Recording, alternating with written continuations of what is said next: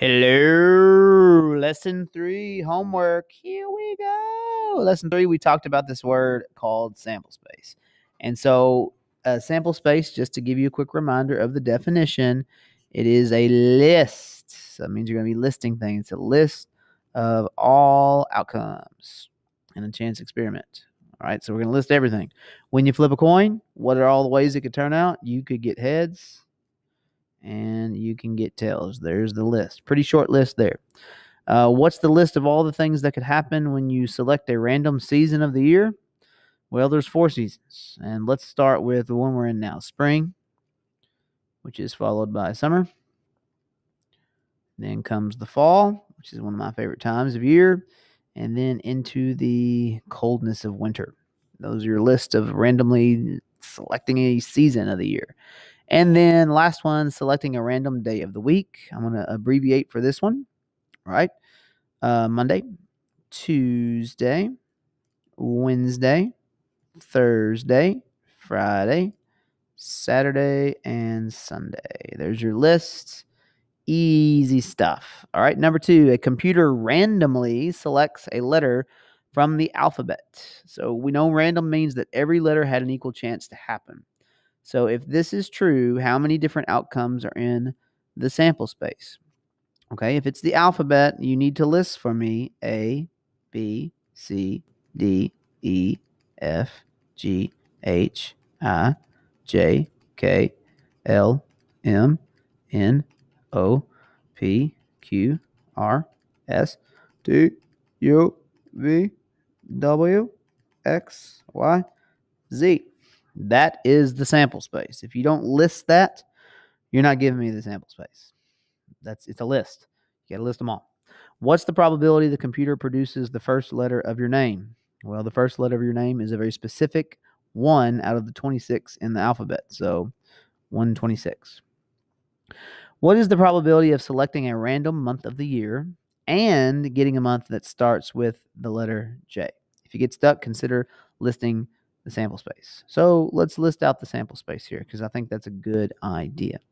All right, so listing out the sample space. I'm going to have January, February, March, April, May, June, July, August, September, October, November, December.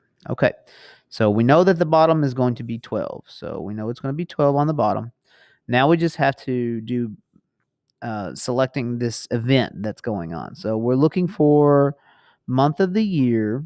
Okay, so what is the probability of selecting a random month of the year and getting a month that starts with the letter J? 1, 2, 3.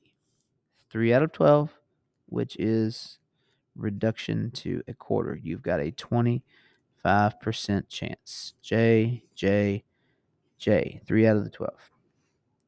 Number 4, here's a diagram of a base of a bird feeder, which is in the shape of a pentagonal prism.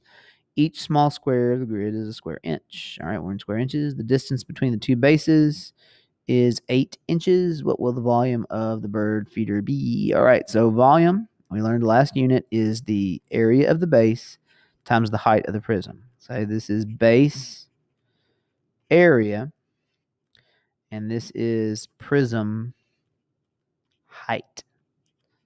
Okay, they give us that here. Okay, the prism height is 8 inches. We know that's the distance between this and the other end of the bird feeder. 8 inches. Okay, imagine that pentagon happening again over here. Okay, so really all we need, since we know the H, is we just got to find the area of this shape here. So it's pretty easy. We know we can find a rectangle and a triangle area and add them together. Okay, let's start with the rectangle. 1, 2, 3, 4, 5, 6. We know that it's 6 by 1, 2, 3, 4, 5. So we know that there's 30 squares in here. Now let's do the triangle. Triangle's area is half times the base times the height. Okay, the base we know is 6. And we know the height is 1, 2, 3, 4. Straight up and down, 4. 6 times 4 is 24. And half of that would be 12. So we know that the triangle is 12 square inches, and we know that the rectangle is 30. So we know that the area of the base, so the base is equal to those two combined, and that would be 42 inches squared. And we plug that into our formula. Area of the base is 40 inches squared multiplied by 8. I'm sorry, 42. Let me fix that. 42 inches squared multiplied by 8 inches in height. So when we do 42 times 8, we will have our answer for volume. We're stacking that on top of itself 8 times. 16, 32, 33, 336 inches squared. That's our volume. Volume equals 336 inches to the third power because it's how many cubes we can fit inside the birdhouse. That's number 4. Yay!